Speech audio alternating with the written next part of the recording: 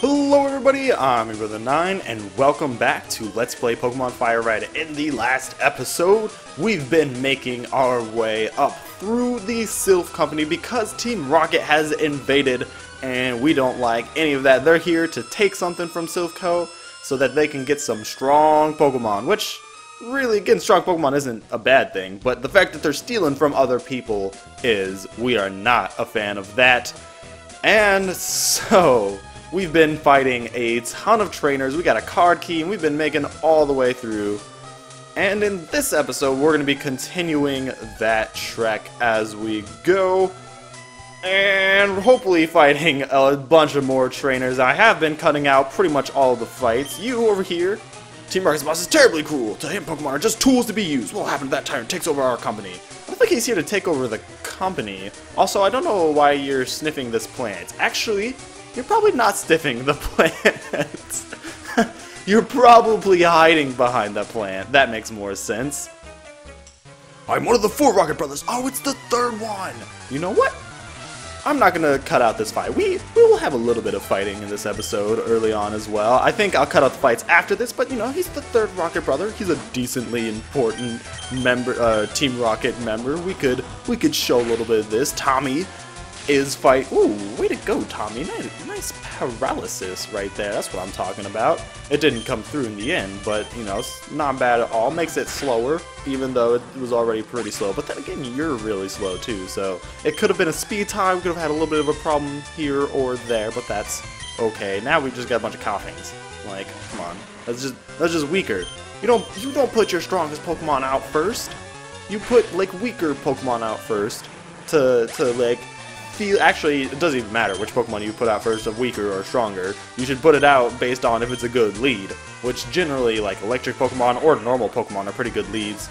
Electric Pokemon are generally, like, the best leads because they have only one type weakness, so you're generally not going to have too much of a problem with whatever types come out. You're going to be pretty okay for the most part. But normal types are also pretty good in that case, because, you know, they both only have one weakness each, but generally electric types are faster, so you're going to have the advantage, the speed advantage at the beginning of the game, which you get rolling and you can take control of the game early on, which is definitely a good idea. I wonder if Sylph is finished. Probably not. I don't think an invasion like this is going to finish the entire company. You're causing us problems! Well, Parker, you're causing other people problems, so, like, how about you take a step back and reevaluate your life decisions? Because it's not just me that's causing people problems, and I am helping more people. I'm helping people that are decent people for the most part. Helping people that don't go around stealing from others, which is not a good thing. You guys are dirty. I'm one of the 4 Rocket Brothers! It's the last Rocket Brother! Oh, baby. We have now taken down all the Rocket Brothers. We've taken down pretty much every Rocket Grunt that is possible. Yo, don't tell me. You look tired. You should take a quick nap? Girl? You are my favorite. Don't give up. See, this is why we're going around taking out these Rocket Grunts, to save nice people like her. Wow, you could really see me from that far away? Jeez. Your Pokemon seem to adore you, kid. They do. They do. Aw, man. Warome is now level 39. Also, Hitmonlee is 34. I don't know if I said that before. We also learned a new move, Destiny Bond. If the user faints, the foe delivering the final hit also faints, which is a pretty dastardly move. One of my favorites. It's actually a move I love to lead with in competitive play, honestly, so I'm pretty stoked about that. I'm a very big fan of Destiny Bond. Now, on like Haunter / Gengar, I'm not entirely sure how I feel about it. I haven't really used it on them, but, you know, I'm always willing to try new things. Your Pokemon have weak points. I can nail them. Psh, please. Alright, so Warme fainted. So I'm gonna switch Tremito up to be here, and since Tommy hasn't seen as much play as the rest of the team members other than Hitmonlee, I think I'll also put Tommy up there as well. Just a little reordering of the team so everyone's getting some Nice, fun play. Wait, could you have gone into that room without having to fight the assigned? You could have. Interesting. I almost feel like I've been in here before, which I technically have because, you know, I played this game a whole bunch of times, but I feel like recently, within this playthrough, I've been there before, which is very possible. Are you going to be a trainer? You're not. Ah, I'm scared. Well, don't worry, little girl, or adult girl. I honestly can't tell how old some of these people are. I guess she's not a little girl because she's not like half the size of the rest of the characters, which they do try to show. There are little girl sprites. I think there's one little girl sprite, actually. Welcome to 10th floor! So good of you to join me. I like the way this guy talks. Well, Tremito lasted a total of 1 fight, so that didn't go on for very long. Also, we got a Carbos and a rare candy. Oh man, those are 2 really good items. What else are we getting? An Ultra Ball? Not bad at all. Speaking of Ultra Balls, it has been a minute since we have received, since we've caught any Pokemon. Hello, did not expect you to be there. Halt! Do you have an appointment with my boss? I do. Hitmonlee is now level 35. That's only 5 levels, 4 maybe, depending on how you look at it, below everybody else. Definitely getting up there in the levels. And now, you can see that we have made it to the top floor. There's nowhere else for us to go other than like right there where there's that fancy old dude. The old dude's not very fancy. There's an old dude and there's a fancy table and some girl standing next to him. Kind of looks like an assistant maybe. So we have not gone through everything we need to go through. Now, we have to go back through and go through all the warp panels on every single floor. So let's start doing that right now. Let's go through this one. This takes me to an open space on floor 4. Good to know. Now, what about this one? This takes me to, really? A different open space on floor 4? Okay, I see you. Floor 4 and floor 10 are very connected. And another space on floor 4. Did I walk by? Wow, I can't believe all 3 of those led to floor 4. That's ridiculous, by the way. And I didn't unlock this with all the goodies behind it. An escape rope. A max revive. What? That's what I'm talking about. And a full heal, not bad either. I can't believe I skipped by that. And there's a dude back here. What's going, man? What's going on? Shh, can't you see I'm hiding? I can. This is in a bad hiding place, not gonna lie. I think I can get behind that kind of hiding place also. So, that's everything. You know, while we're here on floor 4, we might as well hit this one right here. It takes us to 6th floor. Alright, well, so that I don't lose track of which floors I've been through, we're gonna go back up to 10th floor and continue making our way down the floors, trying to find whatever new places we can go to with all the warp panels, which honestly, I think they're just going to be leading to other floors. I don't remember if there's going to be much of a difference anywhere we go. And you know what? It sounds like a better idea for me to just cut until I find a new place that we have yet to go to that we will reach from warp panels. So I will see you guys in a sec. Actually, it turns out that the only way we have left to go is here, where Gary is, that you can reach from the 3rd floor. So, let's head there and say, hey, how's it going, Gary? What kept you, Dallas? I thought you'd turn up if I waited here. I guess Team Rocket slowed you down, not that I care. I saw you in Saffron, so I decided to see if you got better. Oh, I got better, Gary. I got better indeed. This is our 5th fight with our rival Gary. He's going to send us first Pokemon Pidgeot, level 37 with the ability Keen Eye. Moves are Wing Attack, Feather Dance, Quick Attack, and Whirlwind. We do not have a good Pokemon. This is a horrible lead. It's going to be setting, actually, oh, it's going to be set up with, it's probably going to set up with Feather Dance. I think our best chance is going to get Tremito out here. And we're going to follow up with a Rock Slide? No, it's going for the Wing Attack. That's good for us. I'm glad I didn't set up with Feather Dance, because that would not have been good. Yeah, let's do this Rock Slide. Hopefully this is enough to take out Pidgeot. Maybe? Please? That was not nearly enough to take out Pidgeot. As you saw, we are faster. And we are not faster because he used Quick Attack. Well, what I was about to say was that that's really good for us because we're faster. But we were not. So I was a bit mistaken. That's perfectly fine. We're going to lower its attack. So it's not going to do nearly as much damage. We're going to go in with a nice Flame Wheel. We're going to finish this off, hopefully. Is that enough? Wow! Arden, you were weak. You are definitely in due. Or in due? You were definitely due for an evolution really soon. In fact, I think we might have a Firestone that we can slap onto you, get you evolved into a nice, good Arcanine. Now you're going to use Gyarados! Alright, Gyarados is level 38 with the ability to Intimidate. Moves Dragon Rage, Twister, Bite, Leer. If you chose Charmander, this Pokemon will instead be a Growlithe with Intimidate.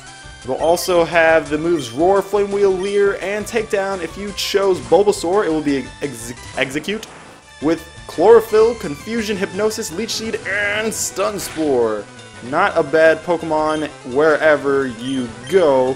However, I think James Pond is going to be perfectly fine taking out this Gyarados. Dragon Rage is a move that does 40 damage every time. Wow, that did not do nearly enough damage.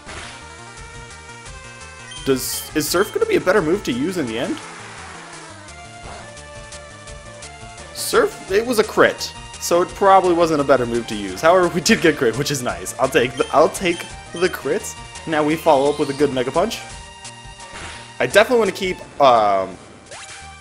Arden alive because we know he's got that Grass type starter in the back. Speaking of which, Arden grew to level 41. Get a nice little power boost before it's big time to shine. Speaking of Venusaur.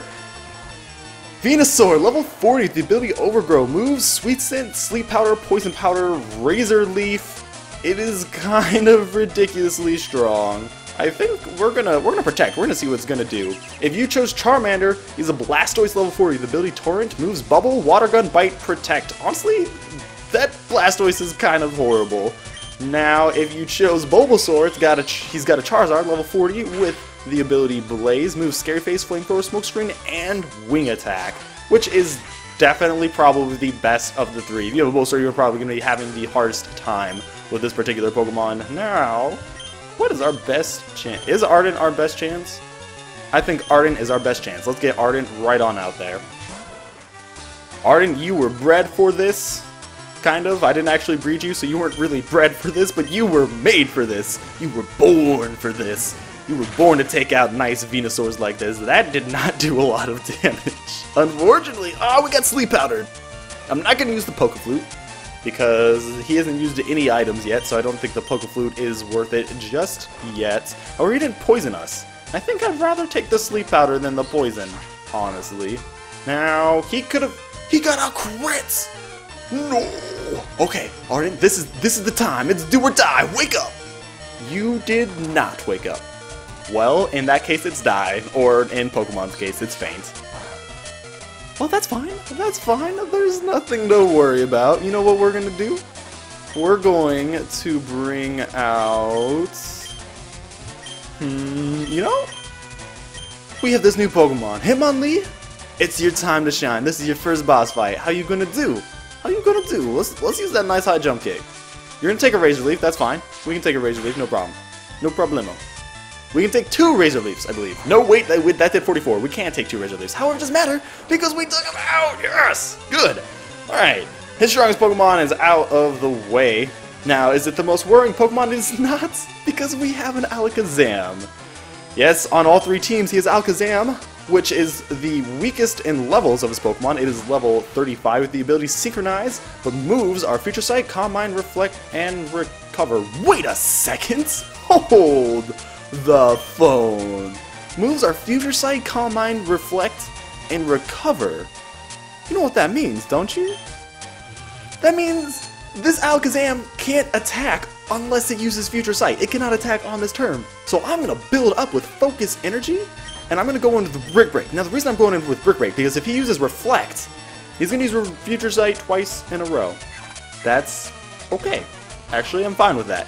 But if he had used Reflect and we use Brick Break actually breaks down moves like Reflect / Light Screen, and you didn't want to use either of those? No way!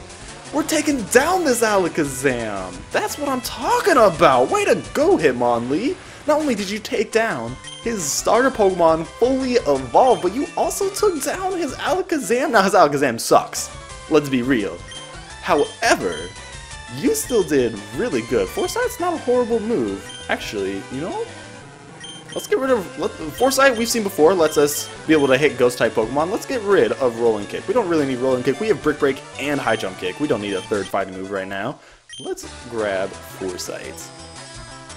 And he's going to use Growlithe. We know he's going to use Growlithe because Growlithe is his last Pokemon. Level 35, ability is Intimidate. Moves are Roar, Flame Wheel, Leer, and Takedown. Now, if you chose Charmander, this will actually be his Execute with the same moves as mentioned before. And if you chose Bulbasaur, this will be a Gyarados. Also, I can't believe that Future Sight didn't even take us out. How? How did that Future Sight not take us out? What? Is it not Psychic-type damage? Does Future Sight not have Psychic-type damage? I didn't see if it said Recover or not, because I was looking at the stats for the Pokemon on the rest of the screen. That's crazy!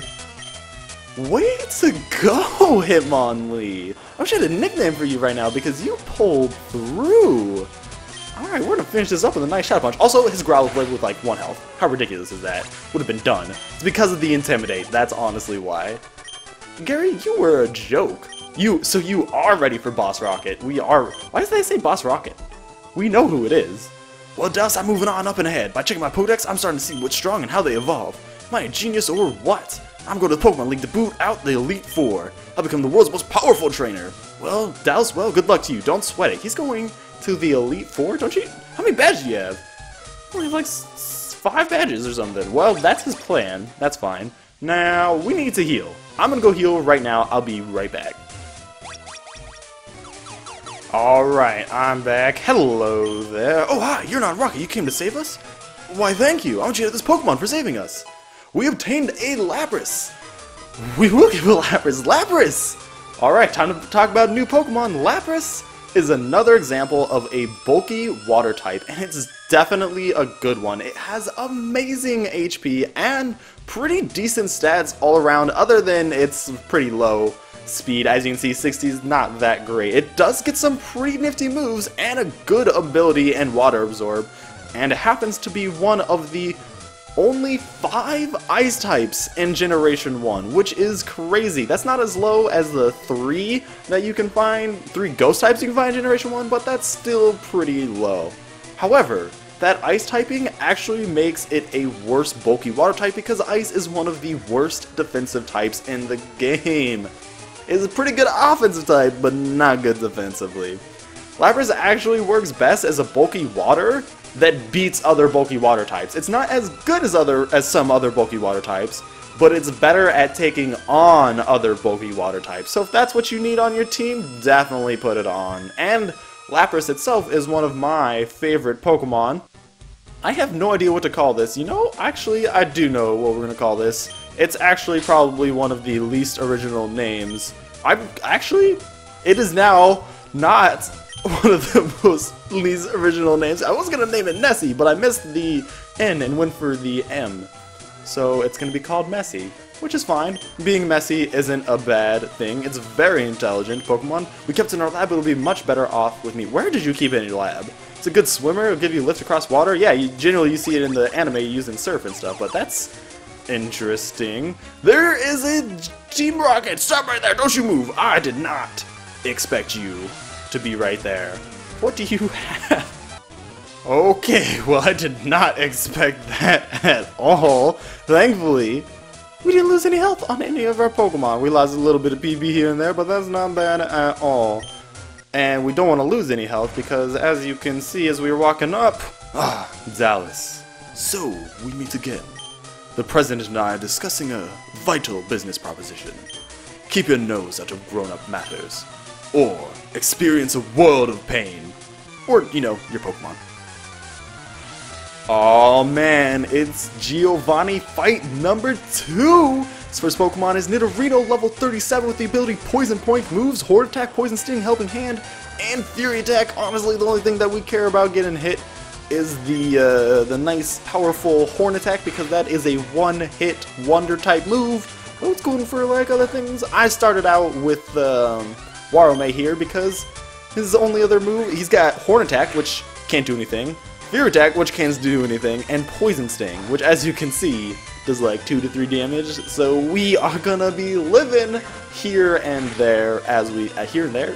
Where are we living here and there? We're gonna be living completely against this Nidorino. It's gonna be a great Pokemon for us to start off with. You know, we're gonna come on. I probably could have used Nightshade the whole way through because 39 damage probably would have been better to do, but you know, that's alright. That's alright. No worries. What do we got next? Rhyhorn! Alright, Rhyhorn is level 37 with the ability Rockhead. Moves, Fear Attack, Scary Face, Stomp, and Rock Blast. Honestly, the only thing that we care about is that Rock Blast. So, let's not get hit by the Rock Blast. Rock Blast's move, I think that hits a bunch of times in a row, and it gets each hit gets stronger as it hits you, which is honestly pretty cool. I really like Rock Blast, and I'm a little disappointed that there aren't more moves like it, but, you know, they can do whatever they want to do. And this thing has a why are you just using Scary Face? You just keep using Scary Face. I mean, my speed's going down, but like, is it necessary for the other Pokemon to win? But you just keep putting my particular speed down. Like, I don't understand, Giovanni. You clearly know nothing about Pokemon battling.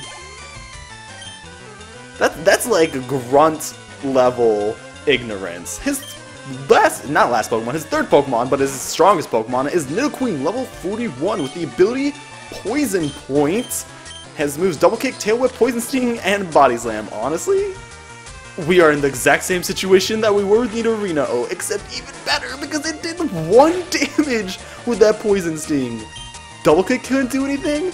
Tail Whip's not going to be doing anything. Body Slam's not going to be doing anything.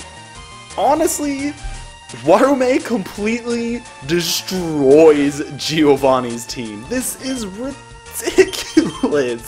The only chance he had was Rhyhorn's Rock Blast. That is the only move on his entire team. We haven't seen his 4th Pokemon, but I'm telling you now, there's only one move that he could have used that could have done a little bit of something to us, and that is Rock Blast. This is ridiculous. I don't understand. Also, I switched to Shadow Punch, but clearly I was doing way more with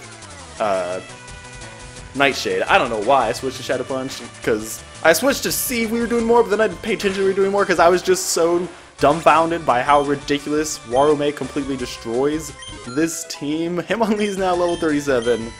Cool. I'm happy for you. His last Pokemon is Kangaskhan. The ability Early Bird, it's level 35. It's got the moves Fake Out, Rage, Mega Punch, and Tail Whip. Now, it can't do anything to us, but we also can't do anything to it right now because we don't have any moves that aren't Ghost type. So what I'm going to do, I'm going to switch right on out to our new member, Hitmonlee, who completely destroyed Gary's team. Just, like, beautiful.